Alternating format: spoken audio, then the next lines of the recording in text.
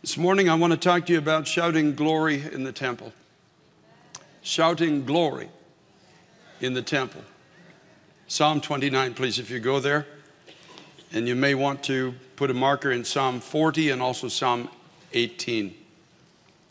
Now, Father, I thank you, God, with all my heart. I praise you. I bless you, Jesus, for the victory we have in Christ. Thank you, God, for what you won for us. Thank you, Lord, for the promises that you've given to us. And your word tells us that by these promises, that we become partakers of the divine life of God within us. And so thank you, Lord, for what you're going to speak this morning, this afternoon, this evening. Thank you, God, that you are building us as your people for this hour in which we live. I yield my body to you, God, and I ask you to speak through me. Give encouragement to every heart of every person that's here this morning. Father, I thank you and I praise you in Jesus' name. Amen. I have a sense for a lot it's been a hard week. Let me see your hands. You had a hard week? Let me see your hand. All right. Well, you've come to the right place. I don't know if it's possible to live in New York and not have a hard week. It's a tough city, especially at this time we're living in now. But I'm going to promise you, if you'll hear this, that you'll shout glory. By the time this message is done, you'll shout glory. Even if you're shouting it by faith, you'll shout glory. Praise God. Psalm 29, a psalm of King David. Give unto the Lord, O you mighty ones. Obviously, that's to you this morning. Give unto the Lord glory and strength. Give unto the Lord the glory due to his name. Worship the Lord in the beauty of holiness. The voice of the Lord is over the waters. The God of glory thunders. The Lord is over many waters. The voice of the Lord is powerful. The voice of the Lord is full of majesty. The voice of the Lord breaks the cedars. Yes, the Lord splinters the cedars of Lebanon. He makes them also skip like a calf, Lebanon and Syrian, like a young wild ox. The voice of the Lord divides the flames of fire. The voice of the Lord shakes the wilderness. The Lord shakes the wilderness of Kadesh. The voice of the Lord makes the deer give birth and strips the forests bare. And in his temple, everyone says glory. And I like the King James because I believe it says shout in the King James. In his temple, everyone, no exceptions. In his temple, those who know who he is, those who have been listening to his voice, those who have been letting him be God, everyone shouts glory. Everyone in the temple of God. Hallelujah, hallelujah. Thank you, Jesus. That means you. You might have come in here this morning shouting, oh, woe is me. You might have got up this morning and say, oh, God, another day. You might have headed out for church only to run into this corn maze outside in the streets trying to get to the house of God. And you say, what else can go wrong? But you come to the house of the Lord, and I tell you, God will never fail you. God will never fail you. In his temple, everyone says glory. Now, his temple, we are the temple of the Holy Spirit now. And so if I have the living Christ inside of me, there's a shout, and I want to explain why it's not just a word that we say. There's something behind this word. There's something that causes us to come into the presence of God, and not just when we meet corporately on Sunday or Tuesday or whatever day, but when we get up and we're all alone in the morning. There's something in this temple that allows us to shout glory as we begin our day. There's something inside this temple that lets us shout glory when the day is over. Whether it's been a good day or a bad day, it doesn't change who God is inside of us. The Lord, verse 10 in Psalm 29, sat enthroned at the flood. The Lord sits as king forever. The Lord will give strength to his people. The Lord will bless his people with peace. Now, this psalm is about worship. It's about a kind of worship that when people witness it, especially people who are outside of the kingdom of God, this worship convinces them of the reality of God. David, the king, again in Psalm 40, talks about it. He describes it beginning at verse 1. He says, I waited patiently for the Lord, and he inclined to me And he heard my cry. And he brought me up out of a horrible pit. In other words, a place I couldn't get out in my own strength. I don't know how to get out. I've been in it so long, I've given up hope of even getting out in my own strength. It can be an issue of character. It can be something deeply entrenched in your life. It can be something that produces sorrow in your heart because you don't know how you're ever going to get out. Will this ever change? Will I ever know this new life and this abundant life in this area of my heart that God has promised me? Will it ever come? And that's a legitimate question that comes to the honest seeker of God. You're not some kind of an aberration because that question is in your heart today. If you're a sincere seeker of God, some things will change easy. You know, when you come into the kingdom of God, there'll be things in your life that pass away almost immediately. You know, the scripture says, if anyone is in Christ, he's a new creation. The old things are passed away. Behold, all things have become new. And there are just some things that go easy. But then there's other things. They've just been there so long, and they've been there. They were there in your grandpa. They were there in your dad or mom, and now they're there in you. And you're just saying, God, how do I get out of this? How do I get over this bad temper? How do I escape this constant gnawing at my inner person that I'll never be free from these things? It says he brought me up out of a horrible pit, not just a pit, a horrible pit. Out of the miry clay, out of a place, David says, where I was sinking deeper every day. I was getting more discouraged because I just didn't see the victory coming my way. And I kept feeling every day like it's not getting better, it's getting worse. And he set my feet upon a rock, and he established my steps and put a new song in my mouth. Praise to our God.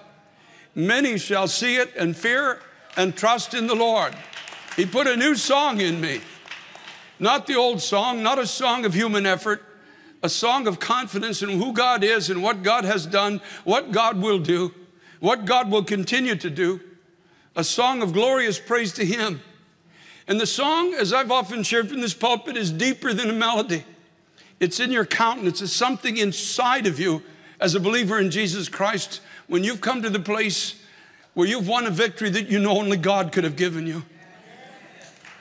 Hallelujah. Some people think that if we clap our hands louder, we sing at the top of our voices, if we run up and down the aisles of the church, if we wave flags, banners, and ribbons, if we put on a wonderful light show, if we sway, swoon, bang, clang, shake, and sweat, that this is going to glorify Christ and compel people to surrender to him. And I've seen all of it, folks, over the years. I've seen the ribbons, flags, banners, bangs, clang, swoon, sweat, run. I've watched it all. And I've watched our young people, and I've watched people outside the kingdom of God just look at it, unmoved, unchallenged, unchanged, no trembling in the heart. Because what we are doing sometimes when we do these things, they could do, if they decided they could do it. The Bible's not talking about that kind of worship. The Bible's talking about a kind of a worship in the house of God that they can't do. That only those who are redeemed can really do this kind of worship. In Psalm 40, verse 4, David says, blessed is the man who makes the Lord his trust and does not respect the proud, nor such as turn aside to lies. And here's what David's saying. This is a kind of a worship that has turned away from human strategy.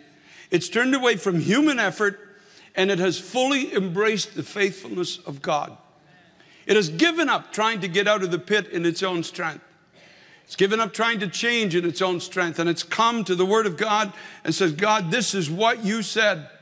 And if I'm ever going to be this, it's going to be your Holy Spirit within me that's going to produce this. So I choose to believe you. I'm not going to believe my circumstance. I'm not going to believe my heritage. I'm not going to believe the frailty of my own heart. For even if my heart condemns me, the scripture says God is greater than my heart. So I'm not going to believe any of these things. I'm making the choice to believe your word, oh God. And that's what David did. If you go back to Psalm 18, David talked about a time in his life. In verse 4, he says, where the pangs of death surrounded him. Floods of ungodly made him afraid.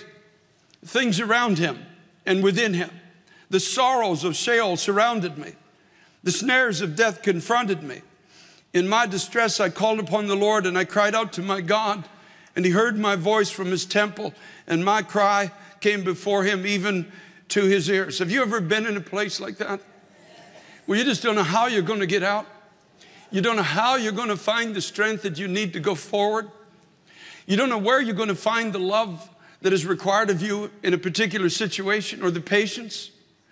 Where you're going to find the faith to believe for that son or daughter that no matter how much you pray, they seem to be going farther and farther away from God, and it's breaking your heart, and you're coming into the house of God and you want to worship, but it's so difficult. It seems like hell and all of its distresses are surrounding you. But in verse 27, David says, for you will save the humble people, but you will bring down haughty looks. You will save those who have come into your presence and they say, God, I can't do this in my own strength, but Lord, you can. And so I'm coming in to your presence, and I'm casting my confidence upon you. I'm not going to try to get out of this by myself.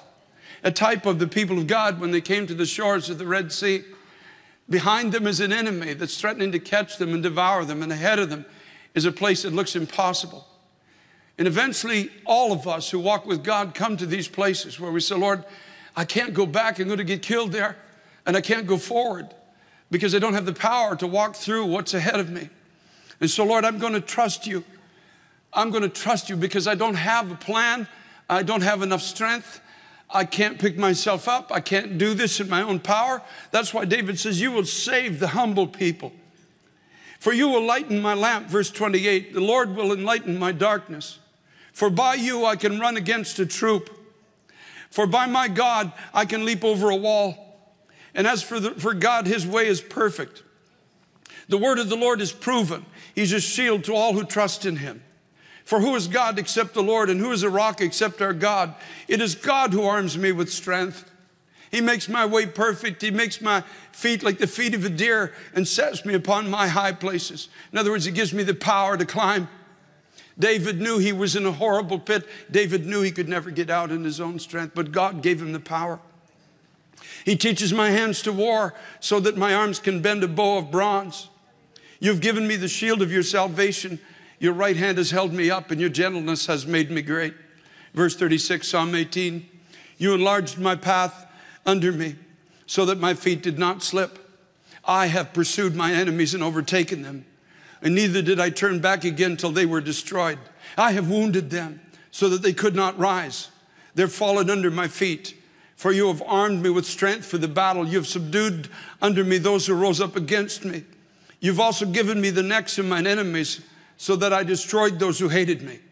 They cried out, but there was none to save them. Even to the Lord, but he did not answer them. Then I beat them as fine as the dust before the wind, and I cast them out like dirt in the streets. And then David goes on in verse 46. He says, the Lord lives, blessed be my rock. Let the God of my salvation be exalted. It is God who avenges me and subdues the people under me. He delivers me from mine enemies. You also lift me up above those who rise against me. You have delivered me from the violent man. Therefore I will give thanks to you, O Lord, among the Gentiles, and sing praises to your name. In other words, David said, I will praise you among those who don't yet belong to you. I will praise you. You see, Psalm 18 does tie into Psalm 29 and Psalm 40. David saying, God, only you could have done this. Only you could have given me the strength that I have. Only you could have given me the power to not only escape, but turn back and destroy the things that tried to destroy me. I took them by the neck and I cast them into the streets like dirt. And I said to them, you will never reign over my life again. You will never dominate my mind. You will never have my family. You will never take my testimony. You will never steal my song.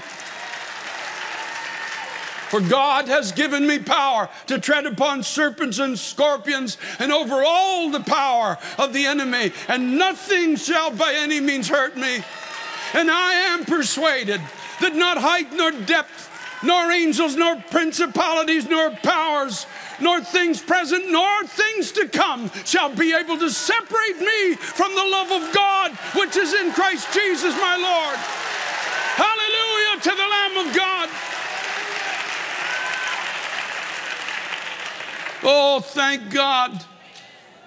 That's why David starts out Psalm 29 and he says, give unto the Lord, O you mighty ones. God calls you mighty. Amazing, isn't it?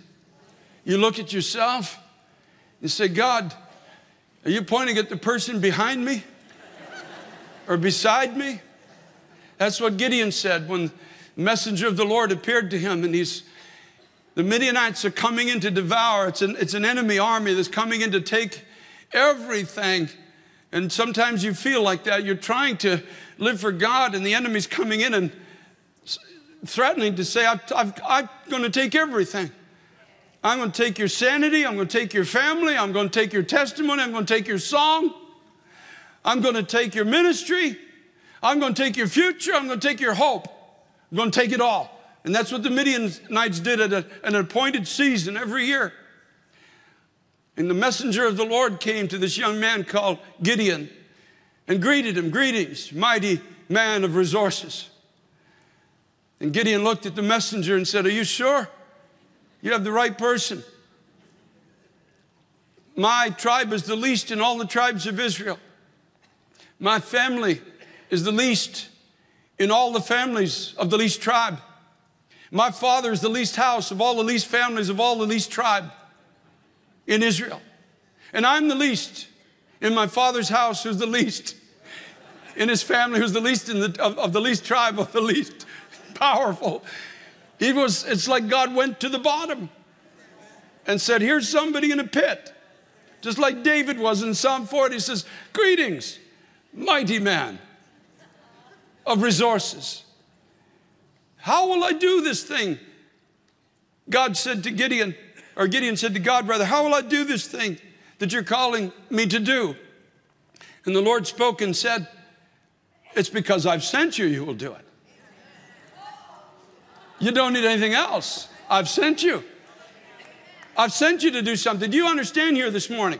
Every one of you who know Christ, you've been sent to do something that only God can do through you. You know that. Do you understand that?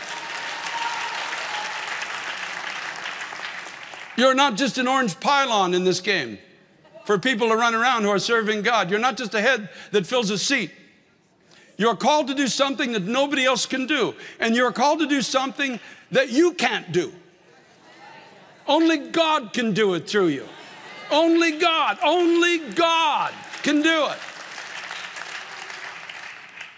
That's why he says, give to the Lord, O you mighty ones. Give to the Lord glory and strength. Thank God. In other words, here's what it means in the original. Give to the Lord. Bring honor to him. Let him be esteemed. Let the weight of God be upon you. Let the abundance of God be in you and bring praise to his name. Give him glory. Let God be God in you. Let God carry you. Let God take you. Let God do what he wants to do through your life. And worship him in the beauty of holiness. That means worship him in the beauty of bringing to him a trusting heart. A life that is growing in grace, moving forward by God's power from strength to strength, even as by the Spirit of the Lord. Give unto the Lord, O you mighty ones. In other words, come into the house of God. And when you come into the house of God, you're coming in and your worship is now encompassed by a heart that has to acknowledge that, God, what you called me to do, only you could be doing through me. Suddenly, I have a realization that there are giftings in my life I didn't have. I'm starting to think thoughts that I never thought before, good thoughts. I'm starting to have faith that was never part of my life. The old things that governed me for so many years, as David said, are now in the dust and they can't rise. They have no power over me anymore. Yes, they yell at me, but they're yelling from the dust. They have no power. And I'm starting to become another person than the person I was. before you came into my life. I'm starting to realize that I am indeed a new creation in Christ Jesus, and that you do have a divine plan for my life, and nobody else can do what you've called me to do. And I can't do it either. And that's what makes this such a wonderful walk. And when we realize I can't do it either, only God could do this. And so we yield our bodies, as the writer says in the New Testament, as a living sacrifice to God, which is our reasonable service. That's the beginning of it. We say, God, let your plan be mine. Let your will be my will. Let your strength become my strength. Rise up within me and overshadow my frailties and bring glory to your name. Glory. Do something so powerful in my life. Now, it may not be public, but it will be powerful. The people who know you will know this. The people who walk with you every day, they'll see the difference. Praise be to God. Give to the Lord the glory due to his name. Worship him in the beauty of holiness. Oh God, how am I going to do this? Oh Lord Jesus Christ, you know I want to live for you, but how? How? God says, listen to me. Just listen to me. Open this book and read it and listen to me. Listen to what I'm speaking to you. We serve the one who created the universe by the word of his mouth, who created light and caused darkness to flee at 186,000 miles per second. That's how quickly God can do something. That's how powerful his voice is. Psalm 29 says, the voice of the Lord is over the waters. In other words, the voice of the Lord carries us through places that we could never go through in our own strength. The God of glory thunders. Remember, David said in Psalm 18, when God heard my voice, it says smoke came out of his nostrils. I don't know how he knows that. I guess he had a vision of it. Fire started to shoot out of his mouth. Said he rode upon the wings of a cherub, and he came down and he drew me out of these waters that were too strong for me. The voice of the Lord is over the waters. The voice of the Lord is over those things that threaten to drown you. The voice of the Lord is over those places where the devil tells you, you can't walk there. You will never make it. You don't have the power. You don't have the strength to do what God's calling you to do. The voice of the Lord is over those waters. The voice of the Lord is powerful. The voice of the Lord is full of majesty. Verse 5 says, the voice of the Lord breaks the cedars. Yea, the Lord splinters the cedars of Lebanon. He makes them skip like a calf and like a young wild ox. In other words, God's voice breaks up the power of the old nature and brings new life. Oh, thank God. Thank God that he does. Thank God that he doesn't leave us to work this out in our own strength. Thank God that he doesn't say, okay, I died for you. You received me as Savior. Now give it your best shot to be holy and to do something miraculous and send us out to do what we can't do. Thank God he comes inside of our lives and we begin to change from the inside out. That's the miracle of this relationship with God. And we don't change by human effort. We change by faith in the promises of God that he makes to us. Thank God for that. And the old nature is broken. Ah, you say. But what about the things in the old nature that are so entrenched, they're so enshrined in my character? I don't think they're ever going to go. This is just the way I am. I don't know how change is ever going to come into my life. Verse 5. The voice of the Lord breaks the cedars.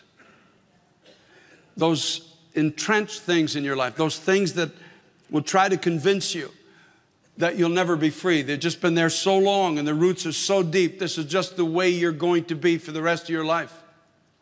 No chance. The voice of the Lord breaks the cedars.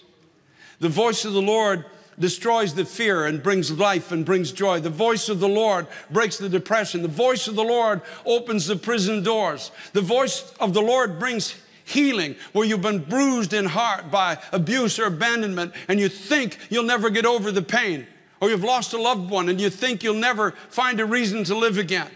The voice of the Lord breaks these deep and entrenched things in the heart. And where it looked like it was hopeless, He makes new life to come forth. That's what God's voice can do. Verse 7, it says, the voice of the Lord divides the flames of fire. He makes a way through temptation and trial. When you don't know if you're ever going to get away from this practice that's in your life, you don't know if you're ever going to be able to break these bonds that want to grip your mind and control you for the rest of your days. It's a trial. It's a difficult trial. It's a hard trial. But the voice of the Lord, the scripture says, divides the flames of fire. He makes a way through what looks like it's going to destroy you, what looks like it has the power to keep you in its grip forever. God gives you the power. His voice, when you begin to listen to Him, divides these flames of fire and takes you through to the other side like He did the Hebrew boys. The voice of the Lord shakes the wilderness. Thank God. The voice of the Lord comes to you and I and speaks into these places where it just looks like we've wandered around in this empty, dark place for so long. God, how long am I going to be here? How long, Lord? And the Lord answers and says, just the right amount of time. He won't give you just when it's right. When the work in the wilderness is finished, people are going to look at you and they're going to say, who is this coming out of the wilderness leaning upon his beloved or her beloved? The voice of the Lord shakes these barren places, these empty places, these places in your life where you're just vacant, you're void. I remember when I came to Christ, I was laying in bed one night and I said to Pastor Teresa, I was weeping, and she said, why are you crying? I said, I'm reading in the Bible about the love of God. God so loved the world. I'm reading in 1 John where if you say you know God and you don't love, there's a vacancy in your testimony. I'm reading all of these things about love, and I said, to me, it's just a concept. I don't feel it. I don't feel anything inside. I shut down years ago. I shut down to preserve myself, folks. It was I haven't necessarily told you the whole story along the childhood years, but I shut down just to preserve myself. It was a difficult time. And I didn't know how to love. I had to always work for everybody's acceptance. And I remember she spoke to me, and I believe it was God that spoke through my wife to me. She said, when you die, before you die, in your latter years, you're going to be known as a man of such love. That's going to be the hallmark of your life. You're going to be known as a man of love. And I remember just hearing that spoken to me, and yet it was so far off. And I was living in this wilderness. And I can say like Paul, I'm not yet everything that I believe God will make me, but I'm way ahead of where I used to be way back then.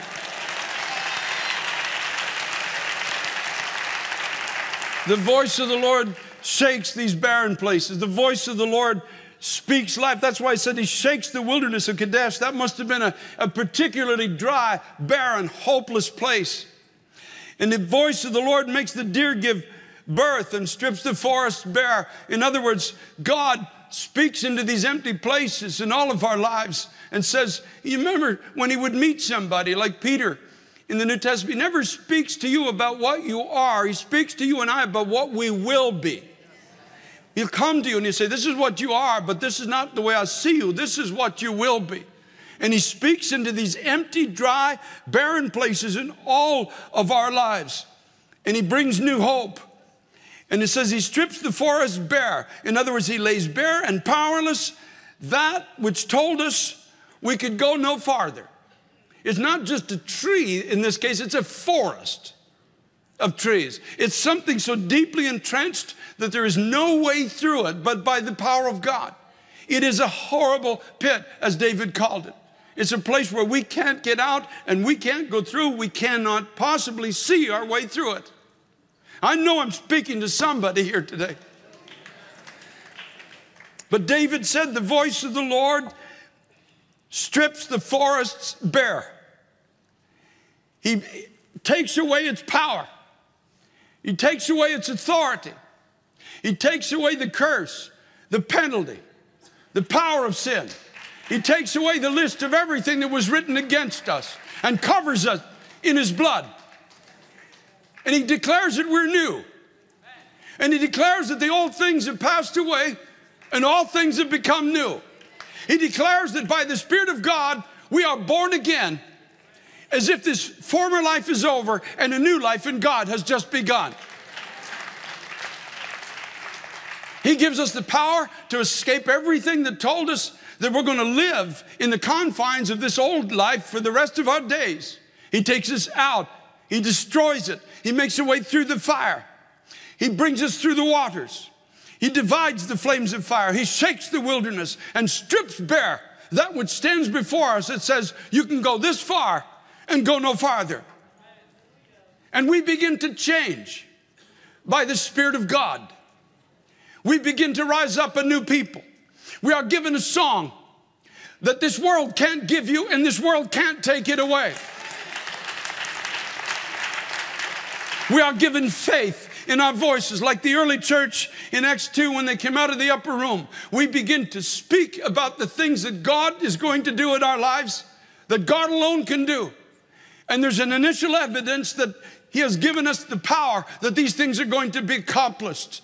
And people begin to look at us and they begin to wonder, how can this man, how can this woman be saying these things? What church do you go to, my friend? I think I'm going to join you next Sunday. Because there's something coming out of you. There's something in your eye. There's something in your voice. There's something in the way you walk through the room that I know could only come from God. David said he gave me a new song. A song that people will see and begin to fear and turn and begin to trust in God. And when you and I lay hold of this relationship with God by faith, that's when he says, and in his temple, everyone says glory. In his temple. You and I come into his temple. Let me just go back and pretend, for example, this is the Old Testament and this is the temple. We know it isn't. We know we are the temple of the Holy Spirit, and we just gather in a physical meeting place to glorify God. But in his temple, where he is, everyone says glory. Everyone says, only God could have done this in my life. Everyone says, I'm not what I want to be. I'm not everything that God promised, but I'm not what I was a year ago. I'm not what I was last week. By the grace of God, I'm changing from image to image and glory to glory, even as by the Spirit of the Lord. Yes, I may have suffered 13 defeats last week, but I want a victory. Glory to God, I want a victory. And next week it'll be 12 defeats and 2 victories. And the week after it'll be 11 and 3, and then 10 and 4, and then 9 and 5. Hallelujah to the Lamb of God. And in his temple does everyone shout glory. Everyone in the church of Jesus Christ should have that inner shout of glory in the presence of God. That inner awareness that I'm changing into the very person that God designed me to be. Not what the world said I am, and not what my own heart tells me I will be, but the person that God said I'm going to be. And that person is going to give glory to him.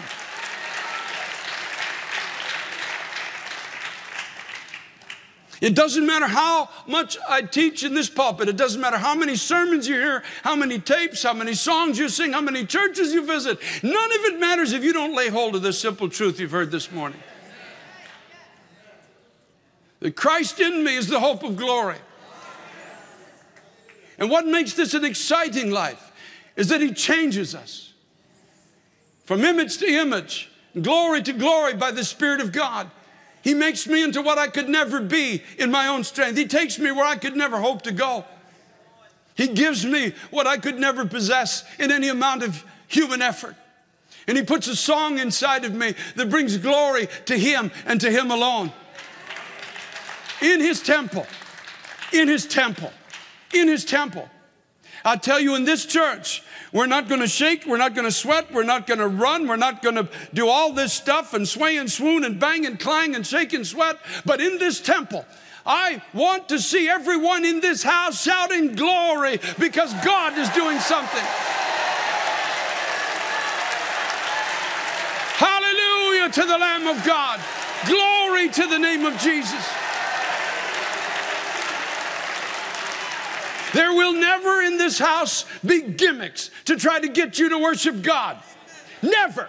Never, never, as long as this church exists, there will never be gimmicks here. The worship's got to be real or there will be no worship at all. It has to come from inside of us. Because that's where true worship comes from.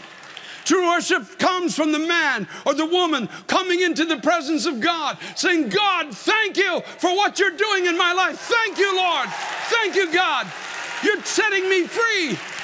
You're giving me new life. You're giving me victories, yes, and even my defeats. There's even sweetness in my defeats because I'm learning that I have to trust in you more and more every day. And God, as I do, you're not going to disappoint me. You're not going to let me fall. You're not going to let my enemy triumph over me. You're going to give me a song and people will see it and begin to trust in God.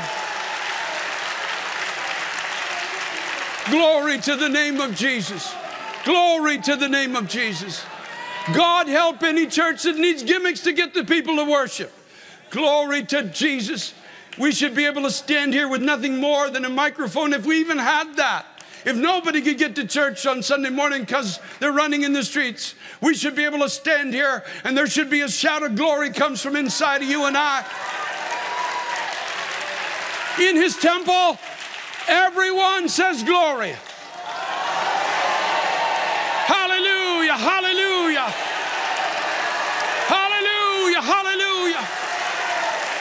Thank you, Lord. Thank you, mighty God. Thank you, mighty God. Thank you, Lord. Thank you, Jesus.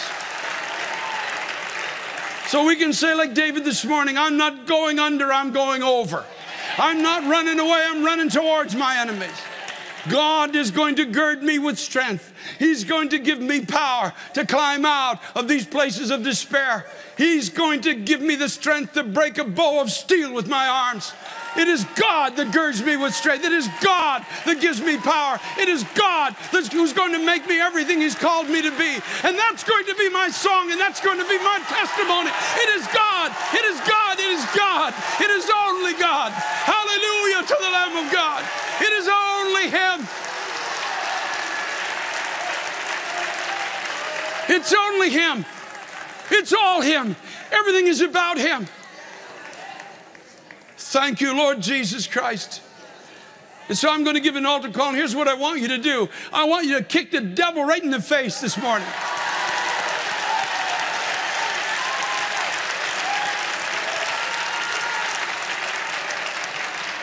Just tell him, you're not having the last word in my life.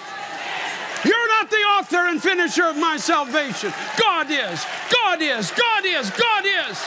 God is. You're not taking my family. I put them in the hand of God, and God is faithful to keep that which I've surrendered into His hand. You're not taking my song. You're not getting my testimony. As a matter of fact, I'm going to increase more and more by the Spirit of the Lord, and I'm going to destroy your kingdom.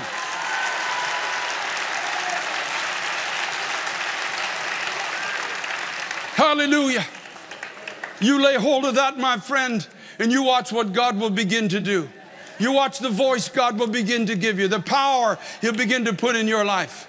Glory to the name of Jesus. The strength that will come into your heart. Glory to the name of Jesus. I believe in my heart we got one more run in our generation at being the church of Jesus Christ again. We got one more chance, one more invitation, one more opportunity to stand with the glory, the grace of God in our hearts and make a difference in our generation. And if that's the cry of your heart this morning, we're going to stand in just a moment. This gentleman just couldn't wait to get here.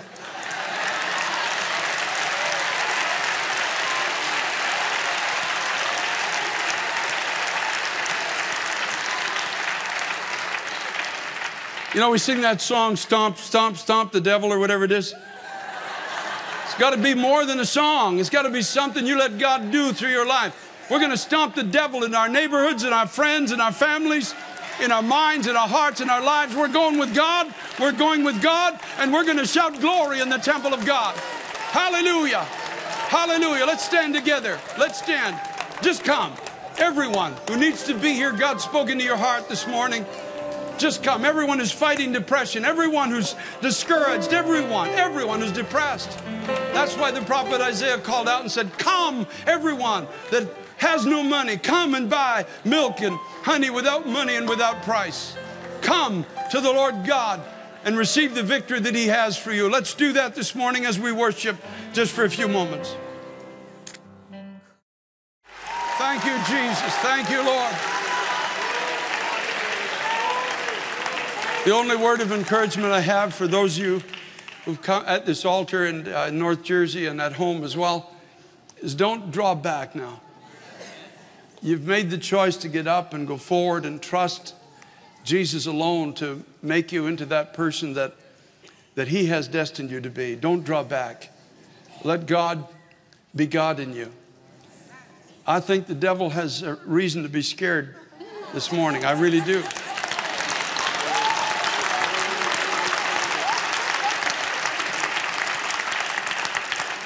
You see, all through history, when you look at it, when God wanted to do something miraculous, He would always look for a barren womb. He would always look for somebody too old to be able to accomplish what He'd called them to do, too young, not powerful enough. And when you look at the testimony of Scripture, it's at these moments when there's some people somewhere who realize that only in God will we ever have the strength to do what we're called to do, that He begins to do the miraculous again. The devil's got reason to be scared. The devil's got reason to be scared this morning. Father, let this be a reality. Let this be the beginning of an awakening in this city and surrounding areas, Lord, where men and women are coming out again. They may have come in distressed, in debt and discontent, but they're coming out mighty in God. Coming out willing to let the Holy Spirit take full control.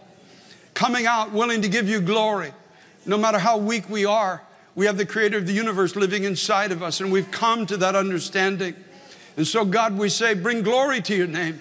Bring glory to your name, Lord Jesus Christ. Take us, oh God, in our weakness and be our strength. Be our song. Be our testimony. Be everything we have to us, oh God, that we may come back into your house and shout glory every time we come together. There would be a song of praise in us that the unsaved would see and begin to fear and begin to trust in God. Let that be our story, oh God, in this last moment that we're living in, oh God. And Father, we thank you for it and we praise you for it with all of our heart in Jesus' mighty and unmatchable name. Hallelujah. Hallelujah.